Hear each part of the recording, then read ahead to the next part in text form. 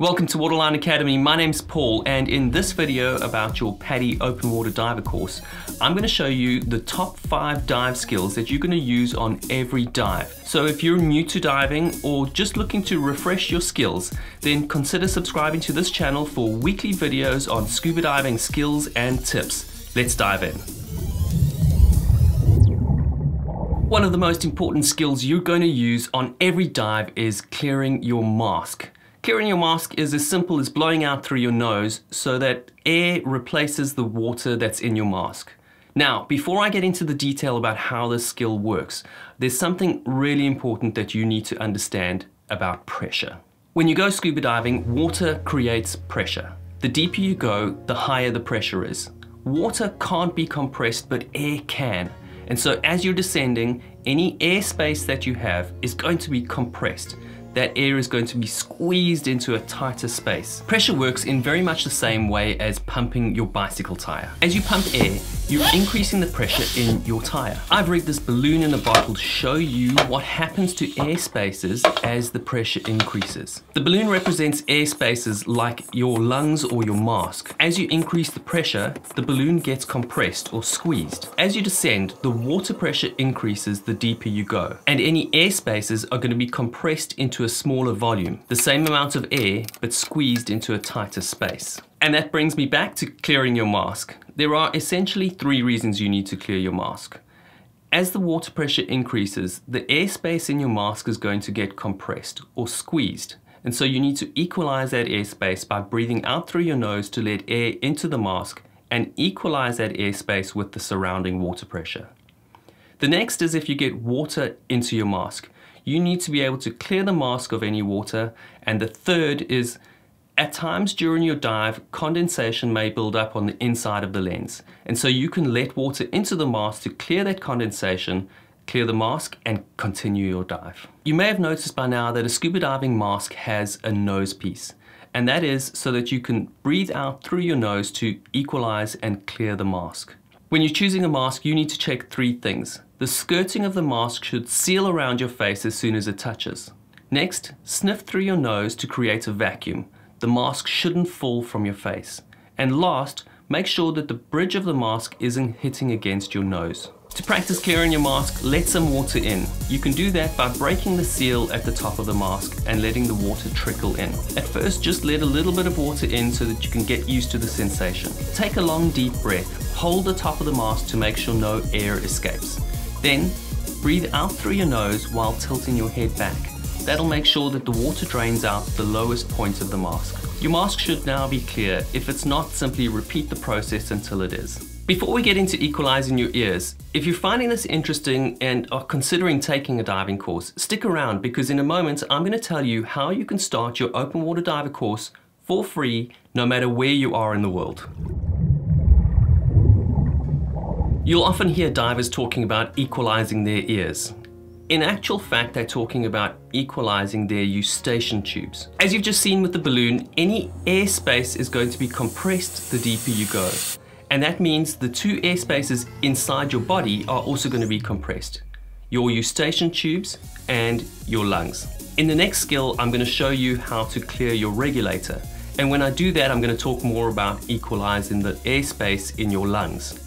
But for now, equalizing your eustachian tube is something really important, so pay attention. As you descend and the water pressure increases, the airspace in your eustachian tube is going to be squeezed. Some divers might tell you that you can equalize that airspace just by wiggling your jaw from side to side or swallowing. And that may be true for some divers, but most divers need to use the Valsalva maneuver. The Valsalva maneuver is simply blocking your nose and blowing gently against your blocked nose. If you do that now, you'll feel your ears pop. That's because air is being forced into your eustachian tubes from your sinuses. As you're descending, it's really important to equalize early and often. When I'm in the water, I equalize a little bit before I descend. That means I'm putting a little bit more air into my eustachian tubes before I begin my descent. That'll loosen my eustachian tubes just a little bit and prepare them for the increasing pressure as I descend. Then, once I begin my descent, I'm going to equalize every few feet. By equalizing early and often, I'll make sure that I don't have any problems the deeper I get. If you descend too much without having equalized, you might not be able to equalize at that depth, in which case you need to come up a little bit, equalize, and then continue your descent. If you don't equalize at all, as you descend, the water pressure is going to build up outside your eardrum. At a certain point, your eardrum will rupture. That means that it'll burst and water will rush into your ear canal. While that in itself is not life-threatening, it will disorientate you, which could lead to further problems. Every now and then I have trouble equalizing my ears. And so I make use of other techniques like wiggling my jaw from side to side, extending my jaw outwards, swallowing, and even massaging the back of my ear. Those techniques will loosen the ear canal and help you get air into your eustachian tubes using the Valsalva maneuver. Divers Alert Network is a scuba diving medical organization. They've got a fantastic article on equalizing your ears, and I'll link that in the description below. The next skill on the list is clearing your regulator. But before we get into clearing your regulator, there's something more you need to know about pressure. Coming back to the balloon, as you decrease the pressure, that airspace is going to expand. As you ascend and the water pressure decreases, any airspace is going to expand to equalize against the decreasing water pressure. Now, clearing your regulator is a lot like clearing your mask. You need to replace any water with air. There's one really important part to clearing your regulator, and that has to do with equalizing the air in your lungs. Throughout your dive, your lungs are going to be equalizing while you're breathing. As you breathe in, the air will equalize with the surrounding water pressure.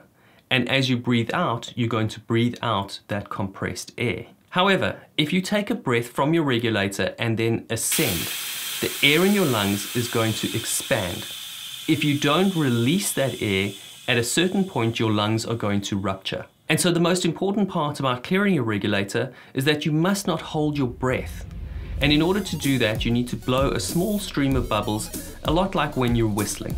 To practice clearing your regulator, take a long deep breath.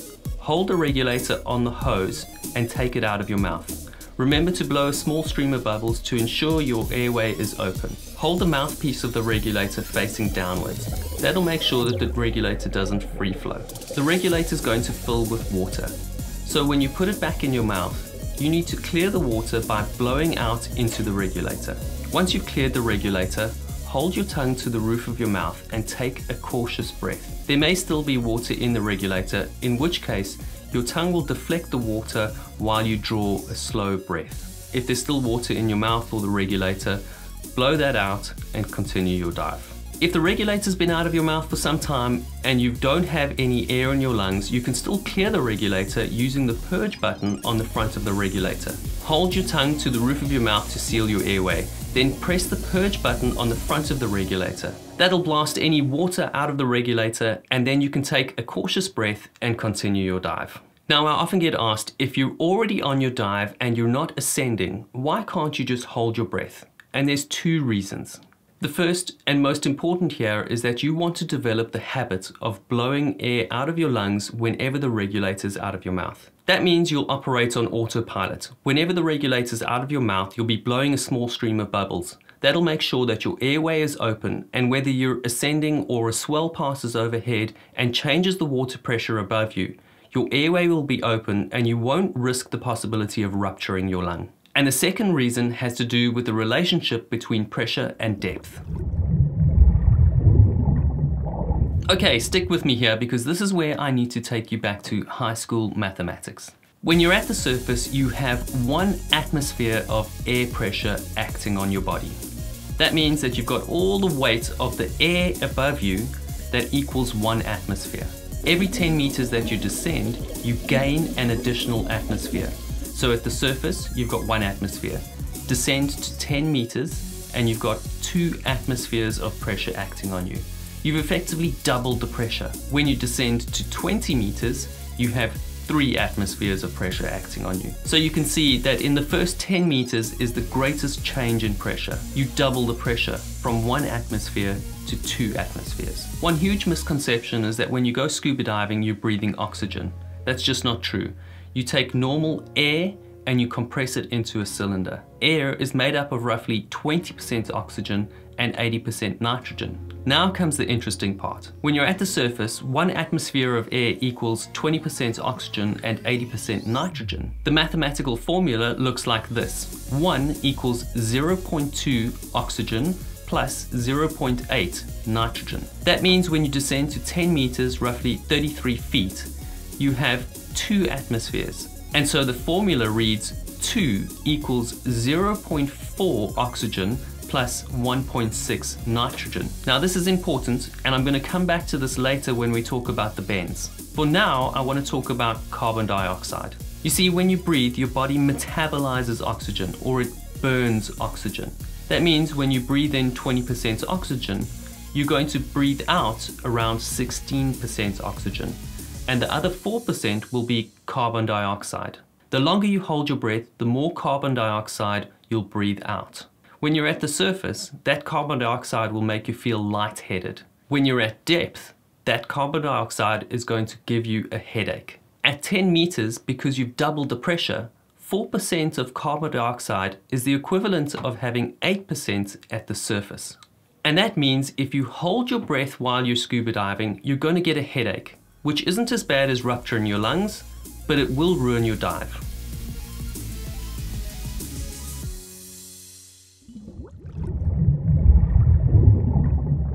Earlier in the video, I said I would tell you how you can start your open water diver course for free no matter where you are in the world. PADI is one of the largest certification agencies in the world. And there are others like SSI, which is Scuba Schools International. While PADI charge you to start the theory section of your open water course, SSI recognized that it's inexpensive to deliver digital media in today's day and age. And so they make the theory section of your open water course free. And in order to access that, all you need to do is follow the link that I've set up in the description of this video. Set up an account on the MySSI website, and you'll be able to download the MySSI app. In that app, you'll be able to start the open water theory section for free no matter where you are in the world. That app will also give you details on your closest dive center where you'll be able to take the pool dives of your open water course. So if you're interested in taking your open water course, then click on the link below and set up an account on the MySSI website. Before I show you how to control your buoyancy so that you can float seemingly weightless above the reef, I need to show you the second part to clearing your regulator, and that is how to recover your regulator if it comes out of your mouth. On the odd occasion, I've had my regulator knocked out of my mouth, normally from somebody who's descending above me and has kicked it out by mistake. There are other times where I've taken it out on purpose to take a photograph, and other times where I'm at the surface and I have my snorkel in my mouth and I need to change my snorkel for my regulator so that I can descend. Whenever your regulator comes out of your mouth, it's going to drop to your right-hand side. So to recover your regulator, tilt your body to create a gap between the regulator and your body. Using your right arm, pull your elbow into your body. Touch your knee and then slide your hand up your bum and circle your arm out, around and up until it's in front of you. Slide your left hand down your right arm until you find the regulator hose over your shoulder. Then you can replace the regulator, clear it, and continue your dive. We're about to get stuck into the next skill, but before we do, I wanted to let you know that I've recently set up an online store with a wide range of scuba diving designs on t-shirts. Please support this channel by buying a t-shirt for yourself or as a gift for another scuba diver. The proceeds from that store go directly into making better videos on scuba diving skills and tips, just like this next one. Let's dive back in. Whenever you're on a dive, you need to control your buoyancy. To keep you warm on a dive, you wear a wetsuit. A wetsuit's made out of neoprene, which is thousands of tiny bubbles, and that wetsuit will float at the surface. That means you need to wear a weight belt, which is made of lead, so that you can become negatively buoyant and descend into your dive. To neutralize that negative buoyancy, you wear a BCD, or a buoyancy control device, which is the jacket that you wear, which inflates and deflates at your command. That means you can inflate your BCD to stay positively buoyant and float at the surface. Then you deflate your BCD so that you can begin your descent. When you get down to your dive depth, you want to become neutrally buoyant so that you float seemingly weightless above the reef. At the end of your dive, when you're ascending, you let air out of your BCD to control the speed of your ascent. Before I show you how to control and neutralize your buoyancy, there's something more you need to know about pressure and how it relates to nitrogen. The most important thing that you need to know about nitrogen is that as you descend, your body's going to absorb nitrogen. And as you ascend, your body's going to expel nitrogen. You already know from earlier in this video that air is made up of oxygen and nitrogen. You know that your body is going to metabolize or burn the oxygen. And what you need to know now is that the nitrogen is going to be absorbed into your body. The deeper you go and the longer you stay, the more nitrogen your body will absorb. At the end of your dive, when you begin to ascend, your body will stop absorbing nitrogen and start expelling nitrogen. As your body expels that nitrogen, it'll rejoin your bloodstream and you'll breathe it out the same way you breathed it in. However, if you ascend too quickly, the nitrogen that your body's absorbed won't have enough time to dissolve into your bloodstream. Instead, it'll start to form bubbles, which could end up in your heart, your lungs, your brain, but normally in your joints, and that's why it's called the bends. Bubbles will most often form in the soft tissue of your joints, for example in your elbow, which will make it painful or uncomfortable to straighten your arm, and so it gets the nickname the bends because you're bending your arm. To control your buoyancy underwater, you need to add enough air into your BCD so that you neither float nor sink. You become neutrally buoyant.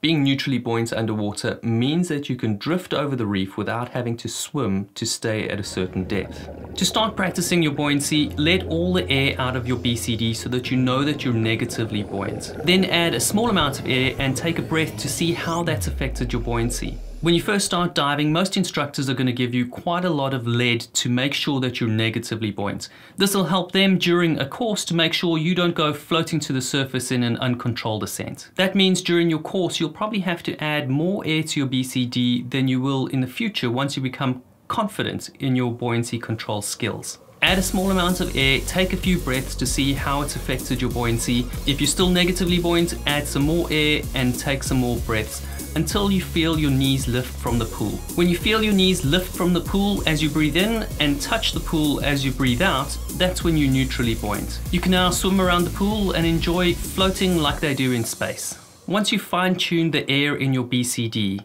the next thing to concentrate on is using the air in your lungs to control your buoyancy. As you breathe in, you'll ascend, and as you breathe out, you'll descend. That means if you take a long, slow, deep breath, you'll ascend over a longer period. And if you exhale slowly over a long period, you'll descend more than you would if you exhaled quickly. It'll take some time to master using the air in your lungs to control your buoyancy. That's probably the biggest difference between advanced divers and novice divers, is the ability to use the air in their lungs to control and fine-tune their buoyancy during a dive. Don't expect to get this all overnight. It takes some time to get a feel for things like the water rushing past your face, to know that you're ascending or descending. And with experience and the more dives you do, you'll learn to use the air in your lungs to fine-tune and control your buoyancy.